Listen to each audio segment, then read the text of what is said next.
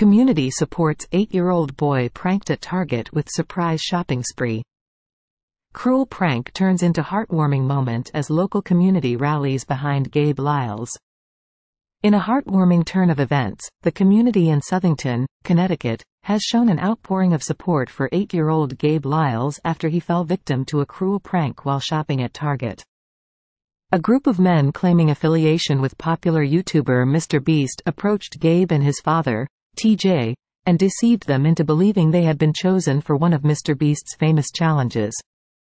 According to TJ, the men explained that Gabe and his father would participate in a fill-a-cart challenge, during which they would be blindfolded and given 30 seconds to fill their cart with items, with the promise that the men would foot the bill.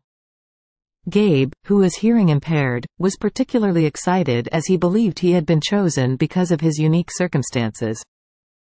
However, as the challenge commenced, the Lyles quickly realized something was amiss when they heard the men hastily retreating. It was at this moment that Gabe discovered the heartbreaking truth: he had been pranked. Overwhelmed with disappointment, the young boy was left in tears.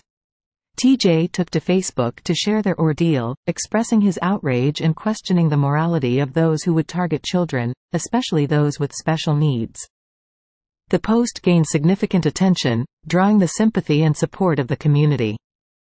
In a remarkable display of kindness, the town of Southington Commission for Persons with Disabilities presented Gabe with a $200 gift card to help uplift his spirits.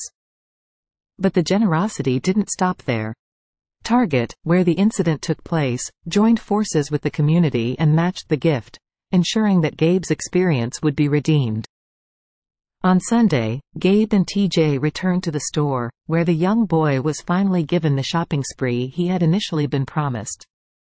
With his newfound freedom to choose, Gabe opted for Nerf water guns and water balloons, expressing his joy and gratitude for the unexpected turn of events.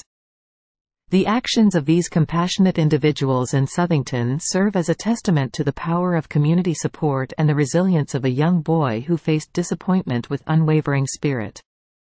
Through their collective efforts, Gabe's day was transformed from one of sadness to an experience filled with warmth and happiness. Thank you for watching our broadcast. Remember to subscribe for more updates and news coverage.